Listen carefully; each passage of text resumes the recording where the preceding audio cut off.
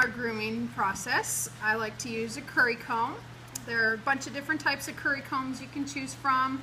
They all basically do the same thing.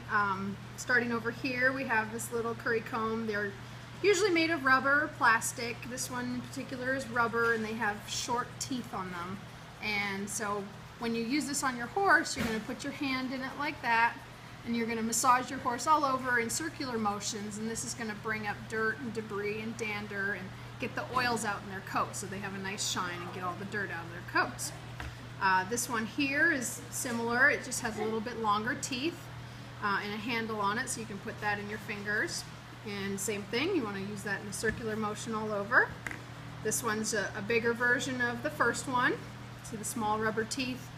And this one is one of my favorites. I like these grooming mitts. This one's really soft rubber, so you can use this side here with the really soft teeth on their face, legs, and sensitive areas. It's not going to be as hard as one of these. And then this side has a little bit bigger teeth, and it just gives a nice massage and really gets the dirt out well.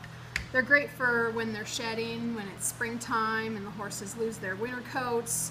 These are great for getting out the hair. And then this is one other type of grooming mitt, also curry comb grooming mitt. This one just has brush bristles on one side and little teeth on the other side.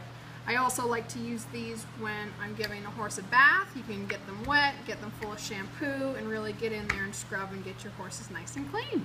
And those are curry combs.